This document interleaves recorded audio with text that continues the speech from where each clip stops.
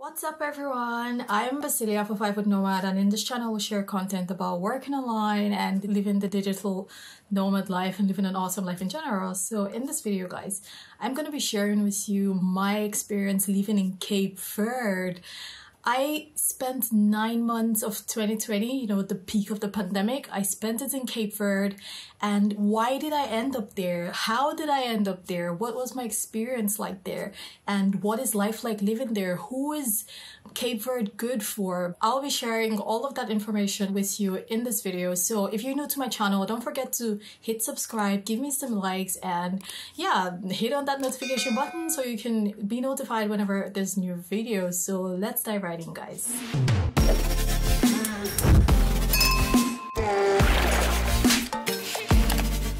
Before we continue, if you are interested in relocating to Cape Verde, my siblings are currently residents of Cape Verde, and my sister makes YouTube videos which are very, very useful, detailing about cost of living in Cape Verde, what life is like in Cape Verde, even how to speak the language, because she's a French teacher, she's a Portuguese teacher, she's a language teacher basically, and she teaches Creole, she teaches all these languages. So if you're interested in learning more about Cape Verde because you're all about that serene life, my sister's channel is UV's vlog. I will tag her on this video and include her channel link in the description below so you can watch all these useful videos about Cape Verde that she puts out constantly, so you can learn more about the country. If you're already moving and you want to learn the language, you can contact her as well, because like I said, she's a language teacher. Yeah. So I lived in Cape Verde for 9 months, but before I dive into how I got there, what happened there, where is Cape Verde? A lot of people don't know where this is, especially because if you have like a first glance on the map, it's easy to miss it. So Cabo Verde or Cape Verde is an African country in the Atlantic Ocean, and it's off the coast of West Africa. And if you can find Senegal on the map, just go a bit left and you would find the 10 islands of Cape Verde there.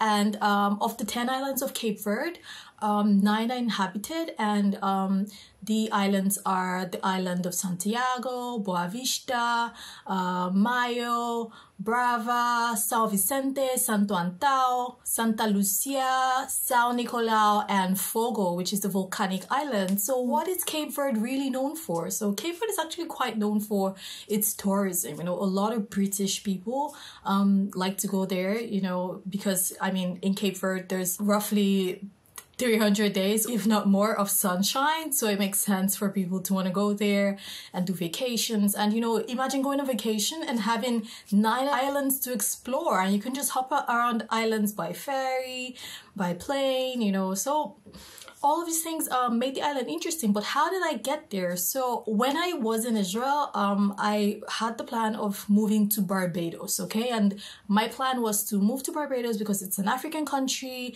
with the hopes of probably staying there, becoming a temporary resident, then a permanent resident, and then hopefully becoming a citizen, because their passport is very, very good actually in comparison to my shitty Nigerian passport. So the whole plan was to go to Barbados, and try to live there. But when I got to Barbados, the expectation and the reality, the gap was so high, because online they say it's easy to relocate, and then the government was coming up with a new relocation scheme to help people relocate. But at the end of the day, when we got there, we realized that it's not so easy. After we spoke to a lawyer, we realized it wasn't so easy. And besides, I realized that also that Barbados probably wasn't for me, because yes, it's also black people living there, but I have nothing in common with these people besides the color of our skin, right? Because their culture is different, and it's so expensive there, and it's hard to get fresh foods and all of these things. And at the end of the day, I still wanted to explore my options of living there. And after my 1 month stay, I basically got kicked out, in the sense that my visa renewal did not go through. So I was just like, fuck it, whatever. Like, maybe this is a sign that I don't need to be here. And so I started looking for another place to go to, because of course I don't want to go back to Nigeria. So the next place to go to, that was an African country with black people, was Cape Verde. We found it, actually Rafi found it, because he's like a master researcher. So he knows how to find these places. So we found Cape Verde, and at the end of our stay in Barbados, we moved to Cape Verde. Before we moved, actually, I contacted my siblings and they moved with us. So that's another story. I'll make another video about that sometime. But yeah, basically I moved to Cape Verde with my brother and my sister and my husband Rafi. So we all landed on Saw Island. It was tourism season. It was going on. We arrived at night. So during the day, you know, my first impression was, okay, it's a bit dry. You know, yes, there's nice beaches on the coast, but like driving through Espargos where the airport is, it's like, oh, it's a bit dry, but yeah, whatever, you know. It looked okay, not like the richest place with skyscrapers or anything, but like a nice small island, you know. And yeah, from there we took a plane, local airline, you know, Binta Airlines. We took the plane to Santiago Island, which is the island where the capital city is. And so, yeah, when we got there, you know, it had more people, more things were going on, not with regards to tourism, but with regards to living, because most of the population of Cape Verde live on Santiago Island. Actually, the total population of Cape Verde is over 569,000 people, based on statistics from this year, actually. So it's not so many people spread out across 9 islands, right? Crazy. So yeah, we got there and we, you know, started making our lives there. And, you know, life there was pretty amazing, actually. It's one of the most chill times I've ever had in my life. Like, it's like you're lost in the world, literally, and you're just somewhere isolated from the chaos and madness of the world and living this life that, you know, you don't exist, basically. You're just somewhere doing whatever you want, enjoying, you know, going to the beach, having all these road trips, and it was pretty amazing, you know. Yes, when you land in Praia, you know, yes, when you start driving through the city, the buildings don't look so great, you know, because Cape Verdeans, they tend to build European style, but sometimes some of the buildings are not completed and sometimes they don't like to paint the outside, so it looks a bit rough. But don't let that discourage you. It's actually an amazing place to live in, and you know, that was how I found myself there, and life there was pretty awesome. Okay, I'm not going to talk about why I only spent 9 months there, why I didn't stay there permanently. I'm not going to talk about that in this video, but basically living in Cape Verde is one of the best experiences I've had because it's pretty chill. You know, there's peace of mind. The people are nice and friendly. You know, yes, they don't speak English, most of them, like, except it's young people. They speak Portuguese or Crioulo, which is like the pidgin or the derivative or Crioulo of Portuguese. But, you know, yeah, the place is amazing. Like, you wake up, depending on where you live, you can walk to the beach, and you know, life is pretty chill. You can have all the types of fresh fish that you want, caught straight from the river. Like, it was so amazing, and I really love living there. So who is Cape Verde for, really? So because I saw how amazing Cape Verde was, and it's an African country that Nigerians like myself do not need a visa for, on my social media I started promoting Cape Verde as a proper relocation destination and an affordable one for many Nigerians in comparison to other expensive first world countries, you know, like America or Canada and all of these things. But, you know, while I was promoting that, you know, the downside of all of that was that Cape Verde is made up of small islands and it's a small country. So, of course, this means that there's not enough job opportunities, you know, there's limited resources, basically, and life is pretty chill and calm. So if you're looking for big city life, you're not going to find it there. So who is Cape Verde good for? So I would say that Cape Verde is best for anyone who is a freelancer, who's a digital nomad, who is a remote worker. You know, you make your income online and you're not restricted to a certain place. I would say that Cape Verde is the best for you, especially if you're not a Nigerian. I mean, I say this because over time, many Nigerians have abused their freedom of movement to Cape Verde, and now freedom is quite restricted and it's now more regulated. Like, you need to go through a bunch of processes in order for you to relocate to Cape Verde.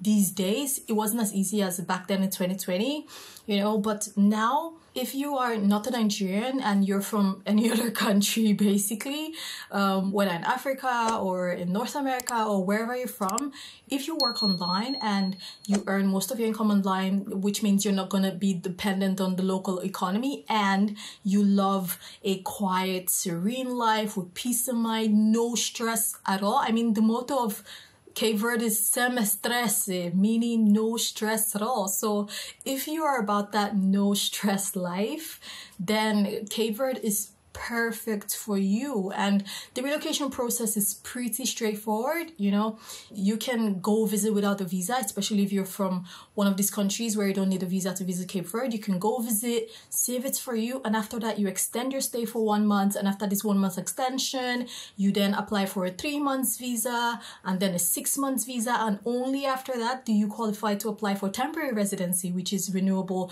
every 2 years. So yeah, so if you're someone who works online and you're looking for a serene life where you can have your peace of mind, go to the beach, do whatever you do, have fun, you know, and have a great time, then Cape Verde is for you.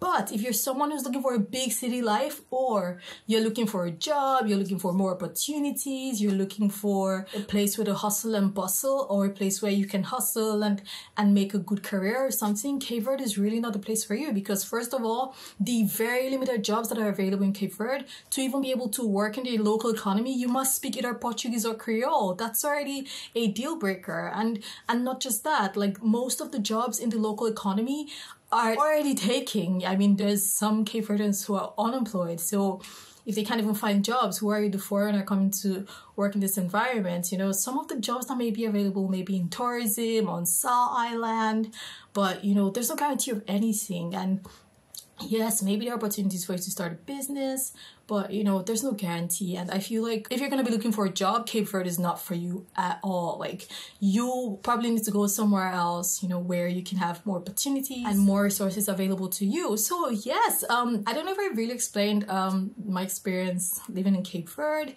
but basically the 9 months I spent in Cape Verde were amazing, was pretty chill, it was awesome.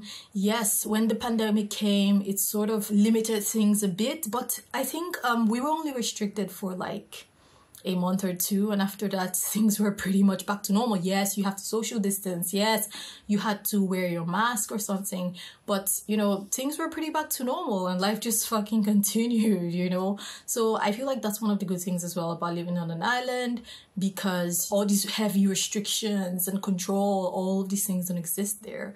So in my next video, guys, I'm going to be sharing with you all the things that I loved about living in Cape Verde and all the things that I absolutely hated about living there, which actually contributed to me not being there right now and me moving to Montenegro.